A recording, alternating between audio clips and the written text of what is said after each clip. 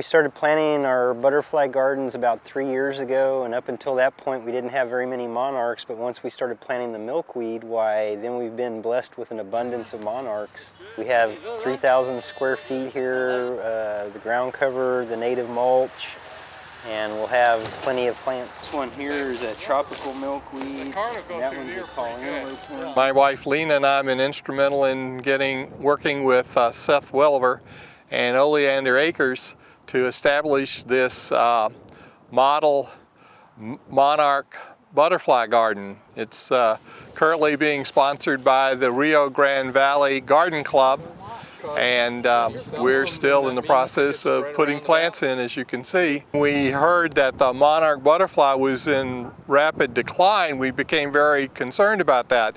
We found out that they host on milkweed. They also lay their eggs and host on the tropical milkweed, which is a really pretty yellow and red blooming milkweed. The numbers of monarchs in the overwintering grounds have just shrunk so much that the population is in danger. Big business agriculture today is, Bill likes to say, inches and ounces. You go right up to the edge of a cornfield, and right beside that will be soybeans.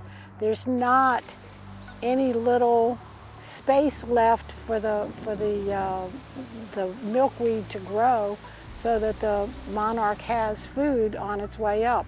We're planting plants that are nectar sources. That's just like you and I would go to a buffet to eat. This is what the butterflies do. They go to a nectar plant in order to eat. And we're also planting host plants. So yes, there'll be host plants here that will support other kinds of butterflies beyond the monarch.